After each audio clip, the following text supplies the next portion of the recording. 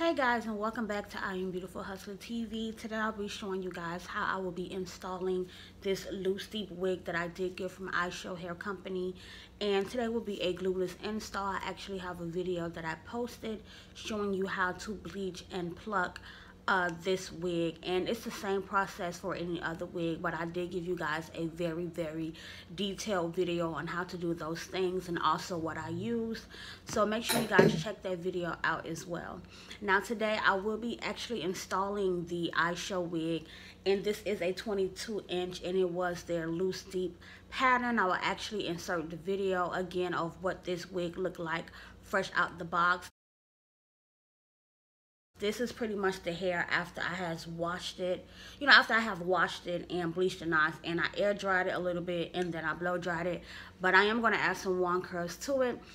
But this will be a talking through video, so I will explain to you guys what I'm doing step by step. So I hope you guys do enjoy this tutorial and stay tuned.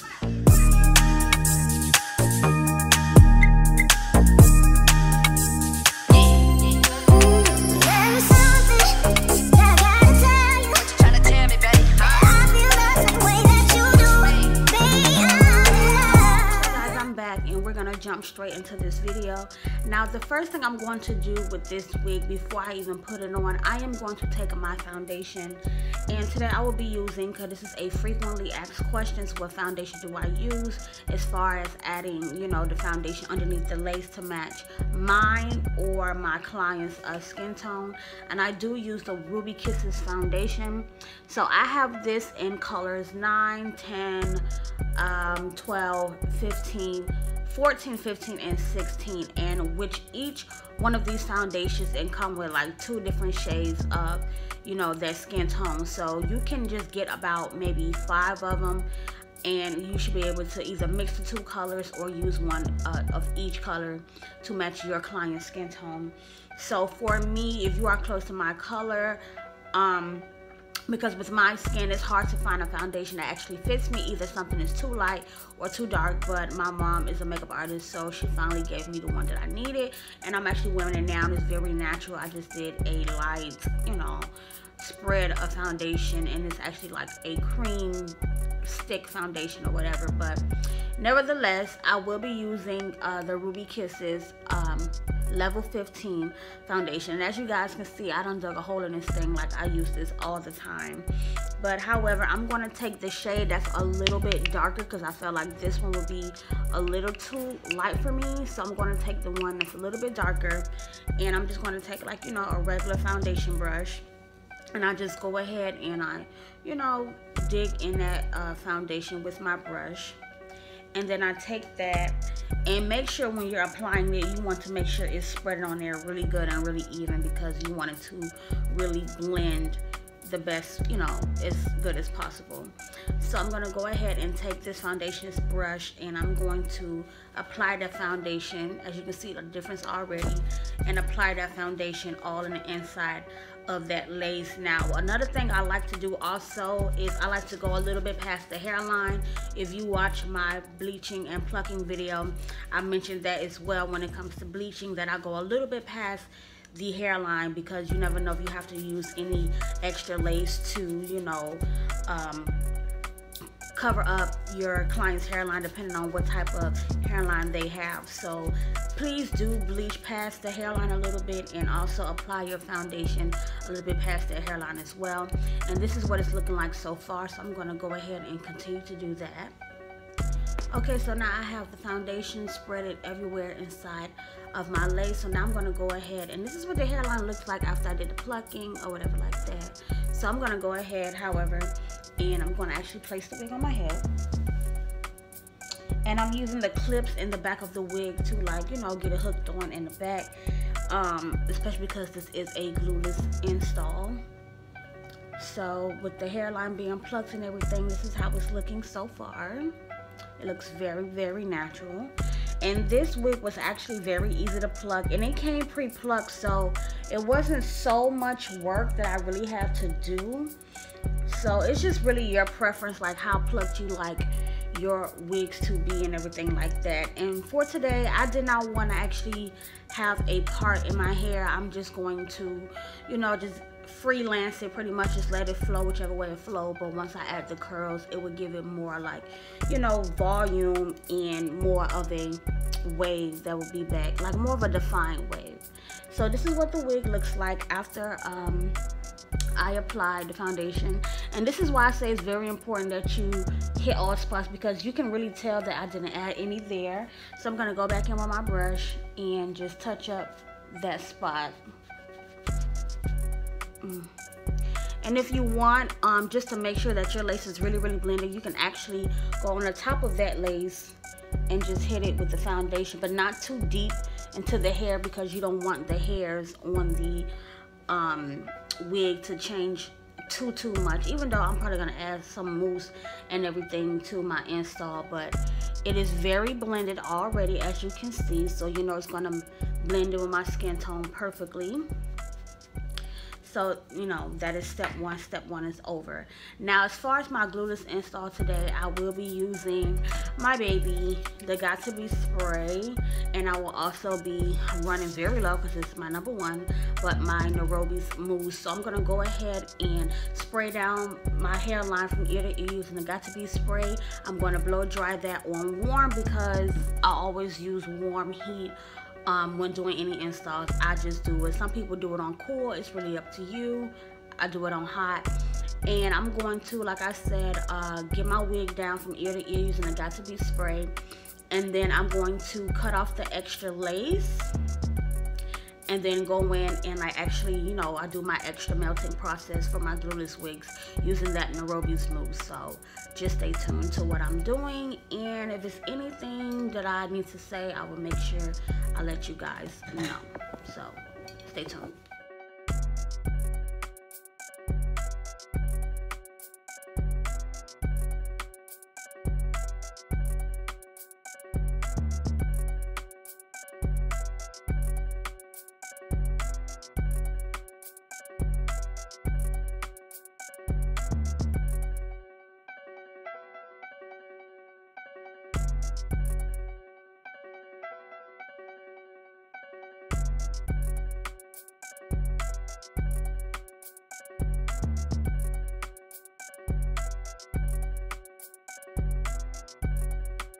So another thing that I want to mention that could also make this process a little bit easier, especially if you are a beginner and you know, in applying your lace, you can apply the Got To Be spray on top of the lace as well to make sure that you have it molded down. So at first I was going to do everything underneath, but to make this more beginner friendly, I'm just going to go ahead and begin to apply it on the top, you know, top front of my lace. That way, if you are, you know, new to putting on your wigs, it's just, you know, to give you a better, you'll have better results if you do it this way. But when you are spraying the Got To Be spray, make sure you are doing it pretty neatly. That way you don't have like the spray running down, is getting stuck all over, you know, all over your face or your forehead. So just continue to watch what I'm doing from this point on out.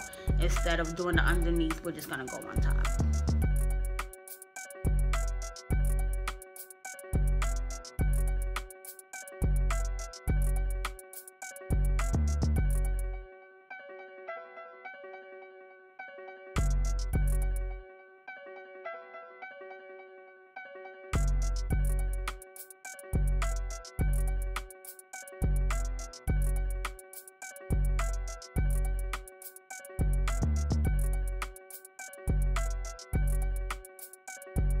Now I'm gonna go ahead and work my way towards the sides as well.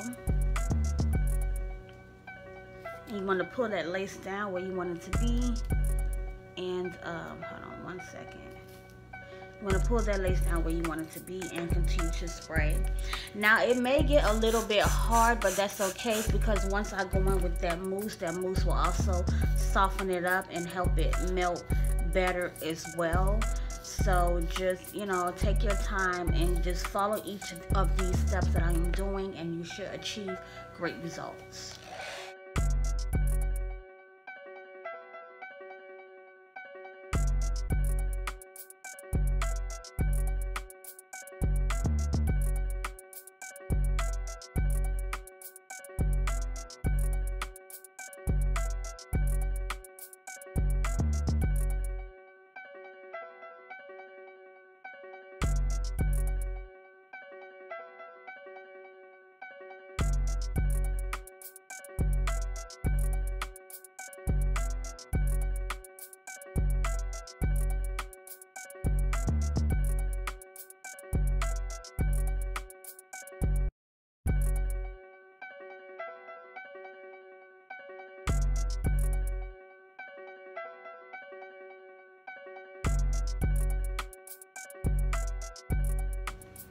Now, it's very important that you do not cut off any of the extra lace before you actually put it down in place, because you may make the mistake of cutting off too much lace, especially around the ear part, because that's like a very common mistake.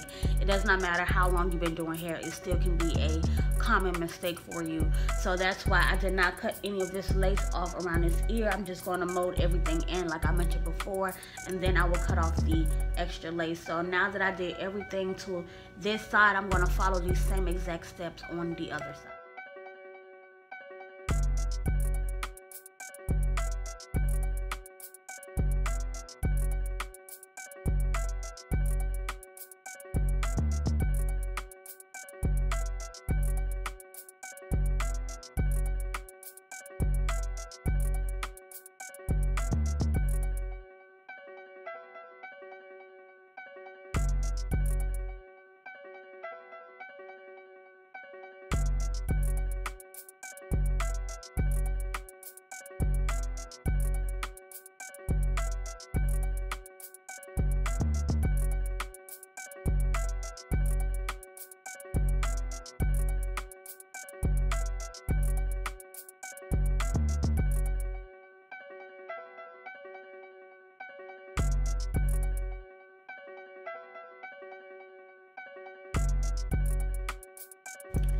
Okay, so now that everything is down, at first I was going to also cut off the lace first and then do the mousse, but I think I'm just going to go ahead and do the mousse process first, and then I'm going to go ahead and then cut off the extra lace. So I'm going to go ahead and just take my Nairobi's mousse, and I'm going to also take my comb that I was using, and I'm going to place the mousse all over the hairline, and then I'm going to tie it down using my hair tie.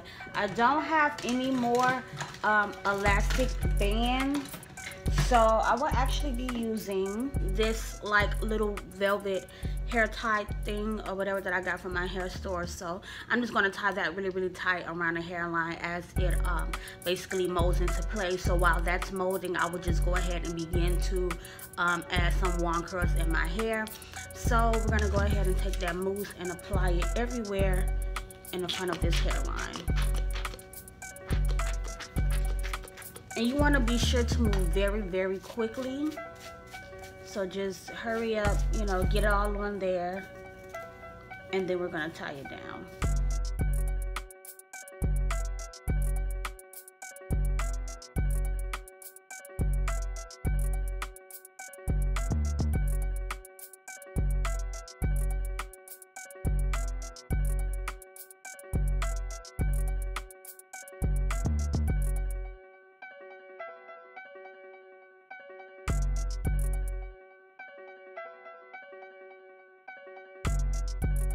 Okay guys, so I finished curling like the top, front area of my hair, and it's been about 15 minutes. So I'm gonna go ahead and remove this band here to show you guys what it looks like.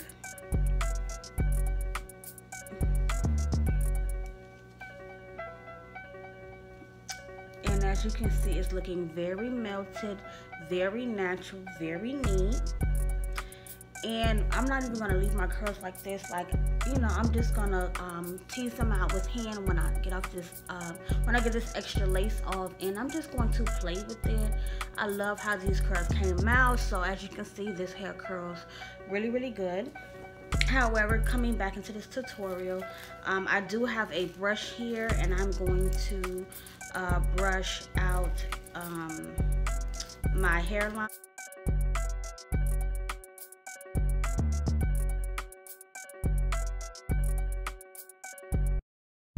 So now that I went ahead and did that, now I'm going to go ahead and begin to cut off the extra lace. And when you're cutting off the lace, you still want to go in that zigzag motion. And take your time.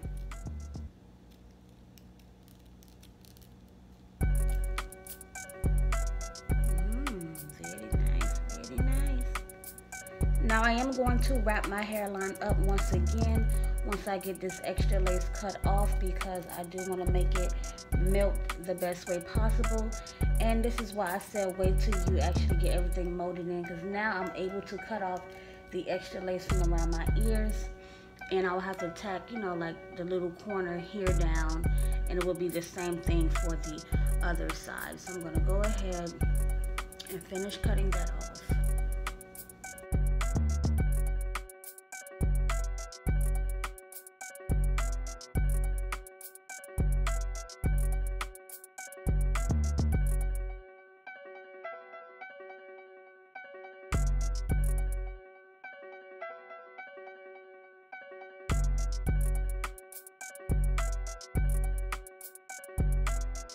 So now that all that extra lace is off, and we want to make sure that it is still super melted into the skin, I'm going to go ahead and touch this corner here, the two corners with the Got To Be spray, and then I'm going to take that mousse again and apply it all across my hairline and let that dry in and simmer one more time.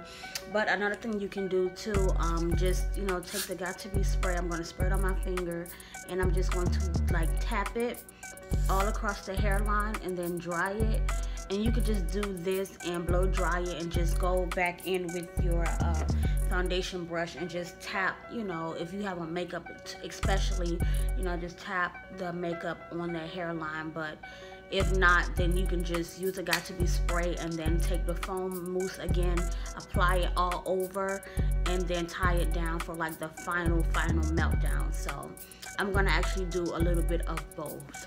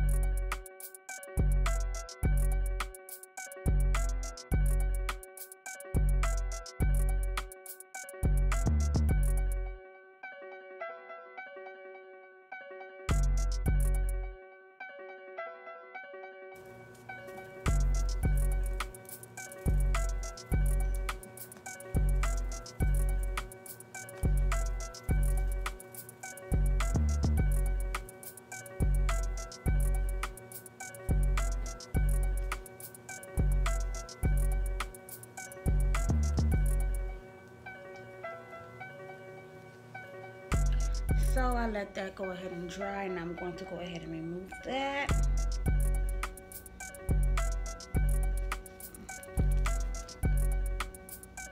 And your lace should look a little something like this. Now I went ahead and melted that all down, everything that was still, oh, it's so pretty, everything that was still, you know, like lifted a little bit. But now I'm gonna go in, like I said, with my foundation brush, and I'm just gonna take a little bit of that foundation, and because I am wearing makeup, let me rub a little bit off. I am going to actually go in and like tap the front of my lace with that same foundation color that I use, just to like make sure it's like super melted into my skin.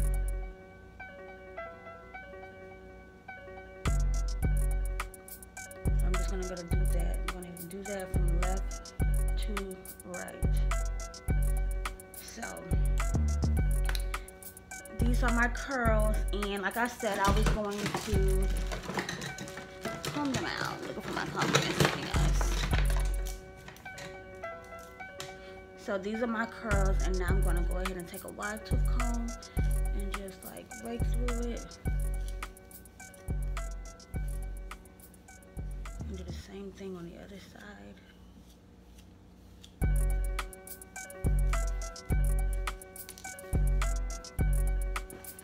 And I'm gonna actually, I don't know, heat protector to my curls.